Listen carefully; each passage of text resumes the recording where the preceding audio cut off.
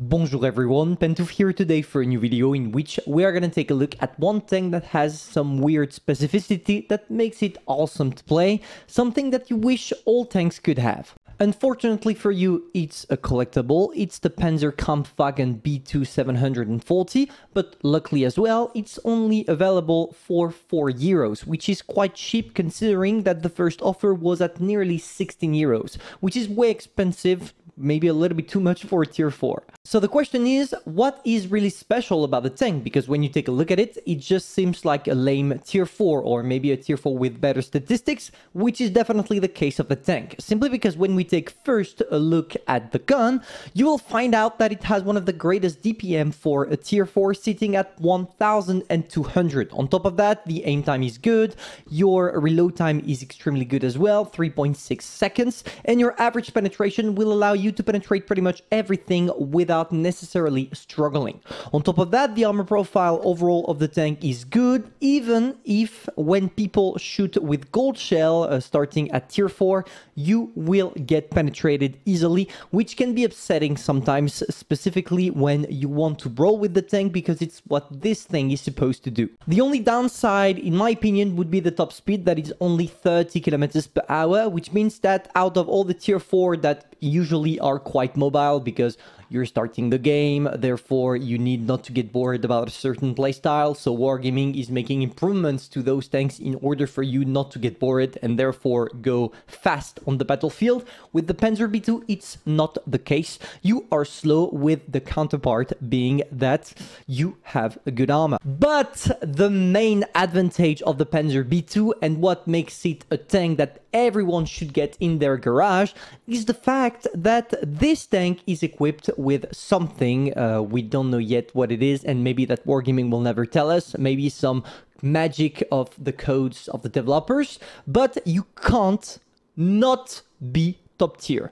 What I mean is that every time you play with the Panzer B2, you are going to be top tier. You will never ever meet tier 5. And of course, when you are top tier all the time with something that has a great gun and a great armor, you are gonna have some fun.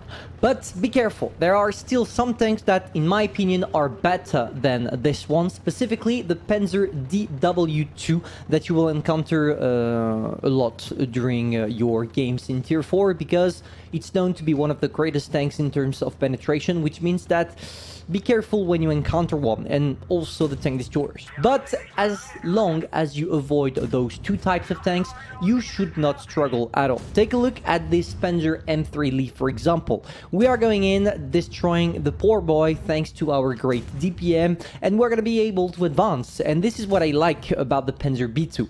This mix between the crazy gun that allows you to switch targets, to kill opponents quite fast, and at the same time your ability to brawl. Yes, you do not have the greatest mobility, but when you are launched, knowing that you will always be top tier, you will encounter a lot of people that don't know how to play.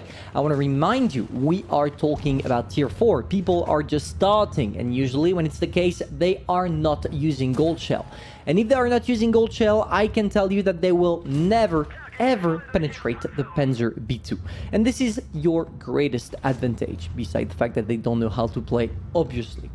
So, in definitive, if I had to summarize the Panzer B2, I would tell you that it's a great tank to play against newbies, but a terrible tank to play against experimented players that are just still clubbing. Because once you learn about the weak spots of the tank, let's say that you will penetrate it like it's butter. You just have to switch to gold shell and try to sneak your shell pretty much everywhere on the weak spot. By the way, maybe that I should show you real quick where the weak spot is. It's this little boxy thing here that out of all the tank at the front is the only part that is not angled. And obviously when it's not angled, it doesn't have that special artificially increased armor that we all love on our tier 10.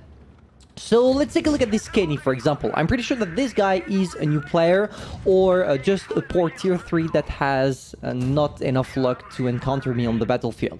He knows that he can't do anything. He tried 2 shots on me, he saw that it didn't work, so he went on another target. And this is the kind of thing that will happen to you every time someone is trying on this poor B2.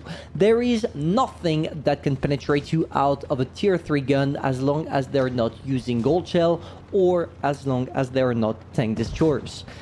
And of course, it's just fun. Beside the incredible good factor this tank is combining, I also love the fact that it's one of the few tanks with which, if you are getting bored about tier 10 because you're getting destroyed or because you have bad team play, etc., you just pick your Panzer B2, you go on the battlefield, and you're having fun. You're just having fun. You can just take your brain out and play like a demon, like a zombie, like whatever you want, because with this tank, you are not necessarily gonna get punished too hard for the mistakes you make. So just enjoy, sit back and relax, spend 4 euros if you want, test it, and tell me in the comments if you like this tank as much as I do, because in my opinion, even if it's not the kind of tank that you're gonna play regularly, when you want to really have fun, you just kind of sort it out and bang, that's it, you destroy everything. And for those of you that are still curious about being able to test the tank before buying it, luckily for you, it's one of the few premiums that is a literal copy-paste of an already existing tank from tier 4, the Panzer B1 from the French tech tree. B1, B2, B2 being a better version because it's a little bit more armored with a better gun, but the B1 doesn't have something the B2 has, which is the preferential matchmaking, which means that with the B1, you can encounter tier 5, and trust me, this tank against tier 5 is really shitty. You do not want to face any tier 5 using the Panzer B1, otherwise you don't have enough penetration, plus they have enough penetration to get through you. So be careful, try it out. If you're lucky enough, you get into a tier 4 game. If you're even more lucky, in a tier 3 one, you test it, and if you enjoy it, bang, get yourself the B2 because it's basically a B1 being top tier all the time. This is the end, boys. I hope you enjoyed. If that's the case, feel free to subscribe, like, and share, and tell me also what kind of tanks you would like to see next, or maybe tanks that are already available, maybe not available. You know what? Just tell me, and I'll do my best to satisfy you. See ya.